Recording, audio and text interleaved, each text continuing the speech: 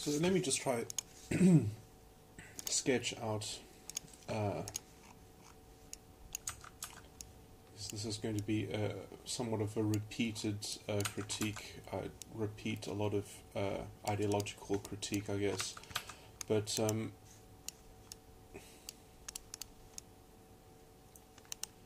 I have described the negative feedback loop, and I'm going to do that again, I guess. But so you have the social justice movement, let's just say, project, and what it's kind of what it advocates for, and what has been pandered to by policymakers is so let's call it in a liberal project of a kind of destructive integration. And when that destructive integration sort of leaves in its wake the exact ideological, it generates the same ideological complaints, which is and the same kind of resentment and exactly the attitude. It kind of promotes the attitudes which it was supposedly designed to alleviate. And not to mention it being practically a kind of catastrophic failure, that it creates this very artificial pseudo transformation, which then when people aren't willing to kind of feel the right way about it and kind of see it through the right ideological filter in order to kind of dress it with integrity, when it is patently undeserving of kind of it requires a kind of pervasive mind control in order to kind of get away with what it's doing, which is essentially making everything worse. It's kind of lowering standards in the most kind of racist way, and then wanting to define everyone who sees through it as racist, instead of actually coming up with practical solutions which would have more to do with the practical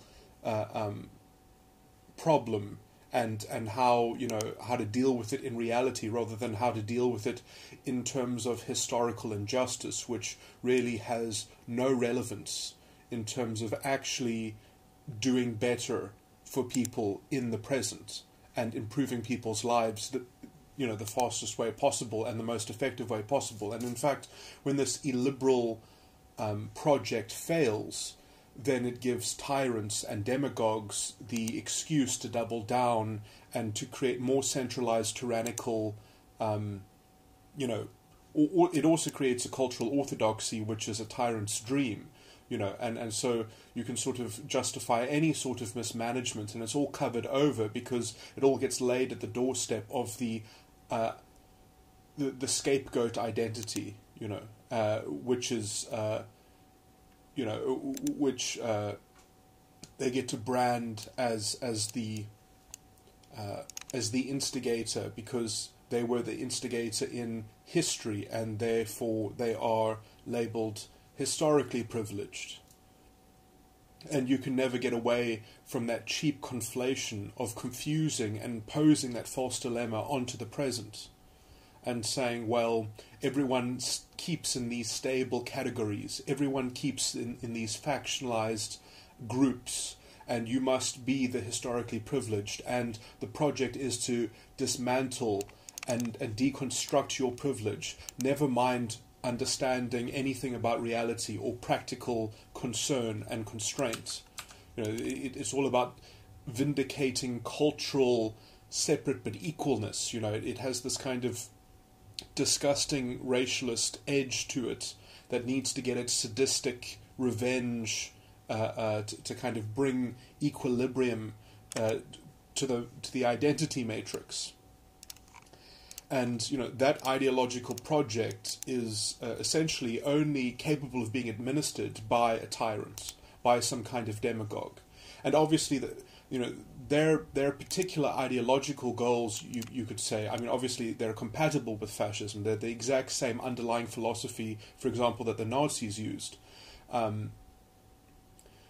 But they always have to compromise those values because they're impossible to achieve, because it's impossible to have a state filled with ethnically different people when you regard those people according to the social justice framework as being essentially different because they have different cultures or different ethnicities. They essentially have different truths about them. You know, it's so racialistly infused with this, and you can, in a sense, there's no practical way to fix this problem, because essentially you've created an animal zoo, as it were, and so you can't, you know, and this is why you get people who will talk about people being like lions, and you know, trying to actually make people think about people in terms of being different animals. You know, that's one of the fascistic tricks.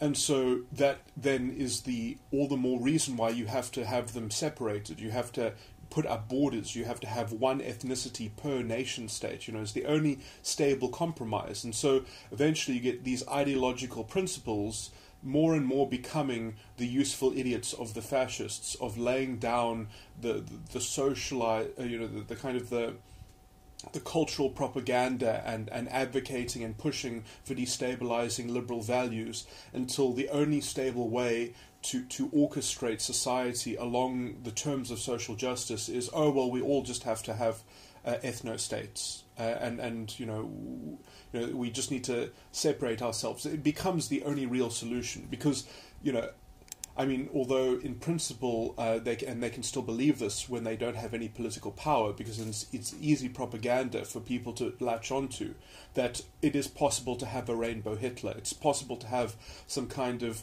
authoritarian bully that's going to perfectly mediate between the different groups, and there'll be a way to orchestrate some perfect equality of outcome, you know, with some kind of quota system or some kind of compensatory redistribution that happens, you know, which, I mean, on some level could only happen in the vision of a kind of state socialism. But as soon as you start organizing something like that, people realize just how you know, dehumanizing it is. So then, you know, there's the kind of fascistic compromise. Well, let's try keep the free market.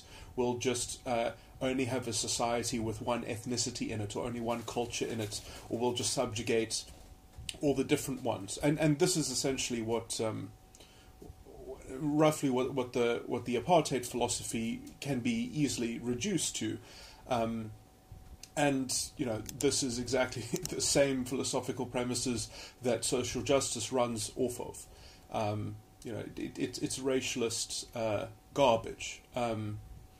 And, you know, so it's easy to sell people the deceptive ideological formula that if we can just get justice for our identity and scrape together our racialist pride, that at the accomplishment of that feat, there'll be, you know, basically paradise at the same time. And, you know, those objects, those goals are completely, you know, they bear no relation to one another. The one is a zero-sum ideological game of racialist pride, and even if you do equalize all the racialist pride in the system, I mean, I mean, yes, you can equalize damage. You can make everyone poor. The lowest common denominator, famously, is that everyone will be dead.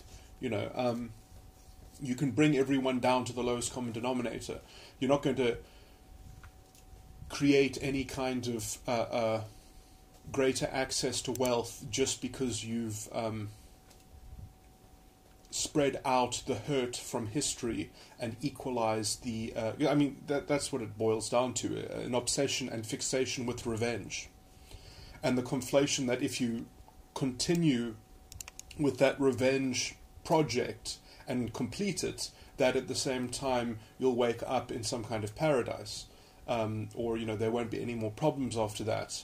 We just need to, you know, maybe what we'll have to do is just make sure that no one ever wakes up and sort of starts thinking like the colonizer or something like that. You know, it always... I mean, that's also the other indirect product of this ideological project is that the only way that you can define progress is by not being like the evil identity. And so you can make an ideological manifesto of everything that needs to be stripped from social constructs and removed from people's thinking, but that doesn't actually change reality in any tangible way. I mean, it really amounts to a kind of hyper-realism, and so, even if you accomplish that laundry list of ideological bullshit, which includes having no one ever criticize your ideology. I mean, this kind of, that will go at the top of the list of thinking like a colonizer or whatever, the enemy identity is. And, like, if anyone by definition is not going along with this project, they've got internalized colonization or some other bullshit, So this is essentially exactly what borderline personality disorder, how it operates, how it's always the victim.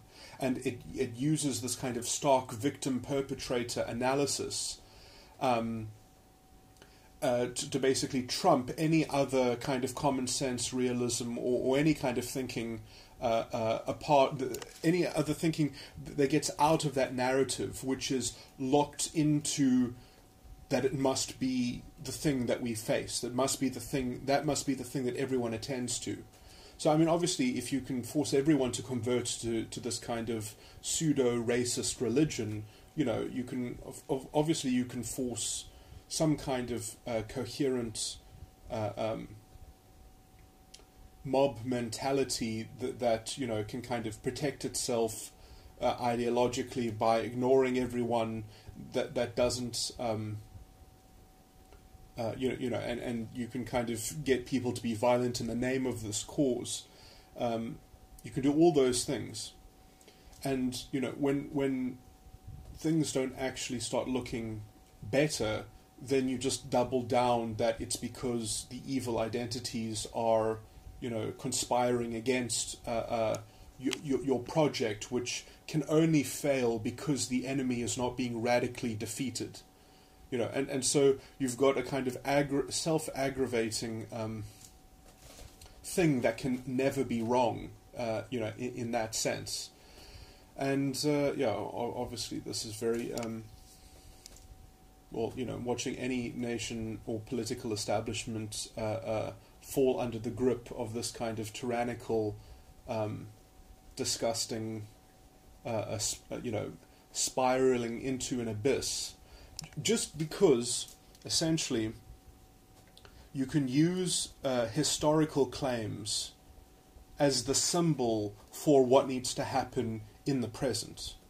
And so you can already strip the present of any kind of true creativity or synthesis, because history can only be conceived of as black and white, good and evil. You can know that history is the knowledge of good and evil, and if you have that as a complete narrative, then you've got your solution to answer any problem in the present. So because you've got this complete, absolute moral knowledge over the past, and this is why the past can't be seen in any nuanced or sophisticated way. It must just be good guys and bad guys. Like, there can be no mixed facts. And I would argue that the present is always a mixed fact, because you can't argue with what has happened. And to talk about moral blame about the past, and to use that to overlook what is potentially the best route in the present, that, in a sense, is the greatest injustice that is possible, because you are essentially offending against pragmatism in favor of some kind of surreal narrative. And the more you play that surrealist narrative to try and retrieve something from the past, because it is impossible to do so, and because you will always fail, you'll have to explain your failure with doubling down. Because why can't we make life better by trying to revise and erase injustice from history? I mean, so the injustice that exists in the present, don't conflate that with the injustice of the past. And, I mean, as I said before, this is a tyrant's wet dream, because he can do whatever the fuck he wants. he can get away with it. Because he's got this convenient excuse button, history. And so when does responsibility start? When does accountability begin? Oh, only after the point at which there's some kind of radical equilibrium. So we can just put that on the back burner, so we don't have to work out a treatment plan that would actually be the most effective. We don't have to think in those sorts of practical terms, because then the victim would actually have to be the one who has to adapt and become more than what they are. And if they would have to culturally appropriate some knowledge that doesn't already belong to them, that would be like some kind of really perverse universe that would force the victim to actually have to do some inner work. No, they can't do anything. They must just be allowed to have free reign, and they can be as incompetent and inefficient as they like, and they can just continue to mount that as an ideological challenge for what they are yet owed. So when you've got this kind of pressure valve release, which is, basically it's the best tool that any kind of deceptive, corrupt leader can use, because you've got a mindless mob who will be acting in defense of their culture or their group. And you can justify anything under that banner. You can do anything under that banner, and it'll never be wrong. You won't be the person who did it wrong. You won't be the person who was irresponsible. And in fact, you're encouraged not to be responsible, especially if that responsibility looks something like what's called colonial sympathizing with the colonizers, or if you do anything that exists outside of your cultural sphere, so the whole cultural appropriation thing, is a vastly kind of Nazi philosophy concept, that you are not allowed to venture outside of your group. You're not allowed to negotiate culture on the level of the individual. You have no hand in choosing and adapting your own culture, or widening it or broadening it. No, you must be defined by your factional demagogue. You must belong and march with your group, and if you don't support your group's vision of itself and its insular, essentialist power paradigm, then you have been weaponized by the evil other, by the evil identity they have stolen you from your group. It's incredibly dehumanizing. It essentially turns people into packs of dogs. That is what this ideology does. And what is even more perverse is that it does that. It excuses itself for doing that by saying, no, this is the only response we have because they are projecting it onto us, so we have to do it to defend ourselves. We have to do it to ourselves to defend ourselves from them. So it's funny that the fascists will always complain that they are fighting against fascists. So I'll illustrate it like this. If you understand anything about like the Nazi ideology in history, you can understand that they were basically complaining that the Jewish conspiracy was a fascist conspiracy to destroy them. And so they had to be fascist to kind of just to protect themselves from the Jewish fascism, essentially. That's kind of what it all boils down to. And so as soon as you are sucked into that ideological bullshit, essentially, you can never outthink it. You can never extricate yourself from it. It has you. Now you have to run with your pack. You have to belong to that kind of dog mentality, and you have to represent your breed. It's so disgusting and dehumanizing.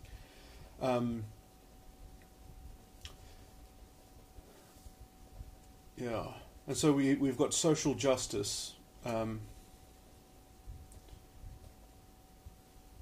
spreading the kind of the ideological foundations that is basically setting up the cultural edifice. I mean, this is the same thing that happened in Nazi Germany. You understand that they got into the culture first. They got, even the communists, to a large extent, were marching with the fascists in the Nuremberg rallies, which were apolitical rallies. So they weren't fascist rallies per se. There were fascists in them, and there were lots of Marxists there as well, destabilizing the state, saying, give us justice to our identity. Our identity deserves justice. And that whole rhetoric can only be delivered by some kind of authoritarian tyrant that's going to say, let me deliver justice to your identity. Let me take history into my own hands. You as an electorate will not be responsible and accountable for policy. You will be infantilized. You will just be a child of the state. That is what is effectively being offered. And, essentially, because the state that runs like this is essentially a stupid state, it makes people pathetic, it makes people unintelligent, it really rips the whole fabric of accountability and responsibility. It changes everything, it changes gender relations, it has really quite perverse, it changes people into a different kind of people. I still think culturally the Germans suffer from this still to this day. It hasn't come out of their culture yet.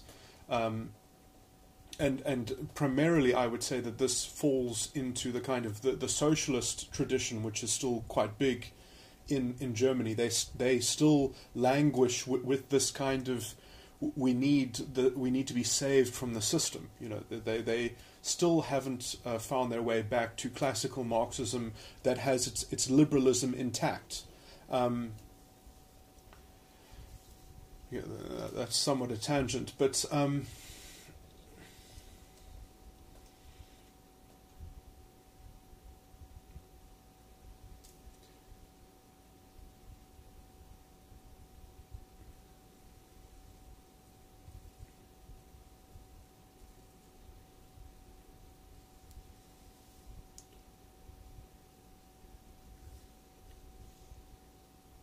and I would say this is all because government didn't choose policy to focus on access. It did not promote access to economic and other forms of upliftment. It did not make access tangible. It just wanted to hand things out and be the good guy government that was responsible for redistributing things and giving things out, instead of making a sustainable process of access which would be the foundation of a new ground-up system of commerce and industry which would work on a small scale, that would kind of be grown from the bottom. And because there was no way to, like some kind of labor for housing, that you work out a system where you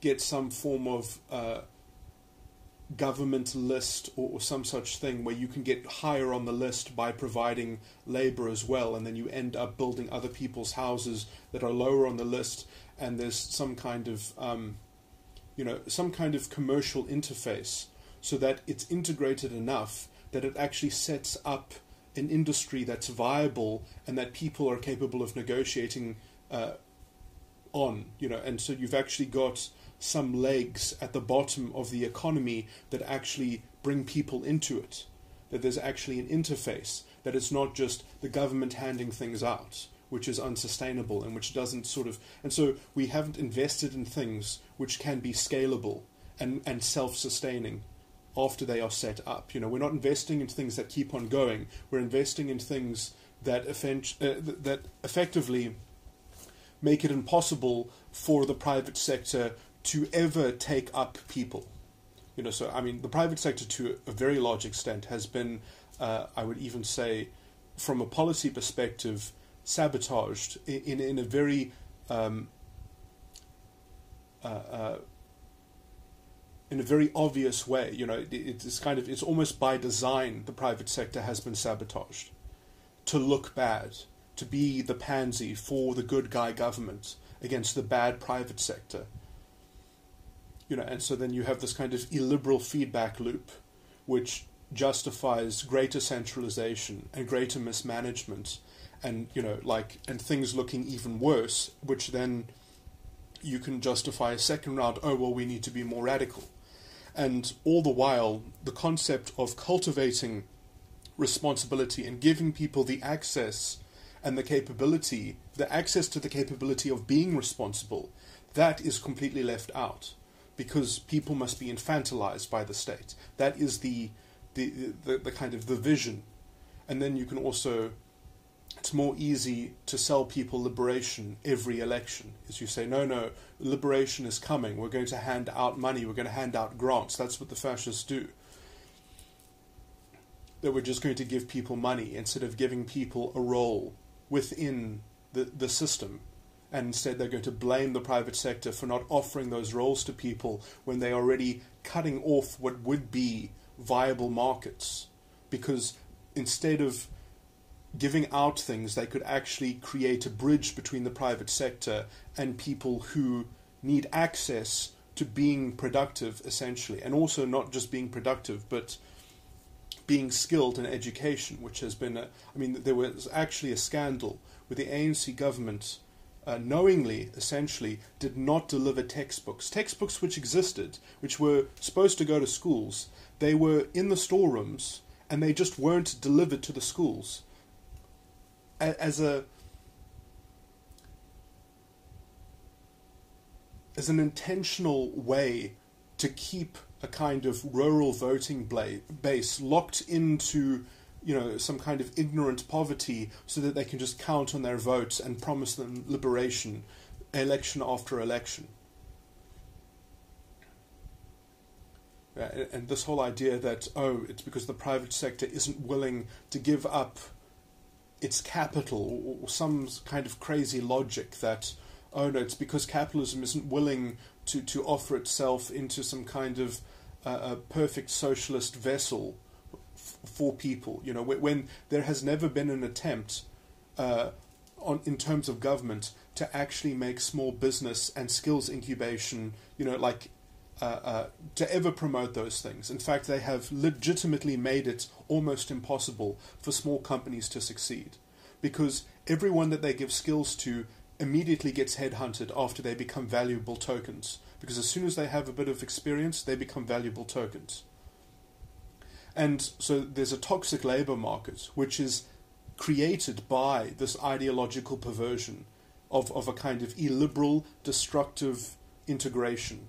And when destructive integration ends up creating so much resentment, it has to be doubled down by ideologically reinvesting into this toxic sewer of a kind of policy nightmare, which is really just laying the groundwork for pandering more into the fascist conception of how society needs to be run. And, the only people who ever do well in that case are some few elites, who will, I guess, be living it up as figureheads for their racialist collective. They'll be like the Fidel Castro living in the Great Castle or something like that.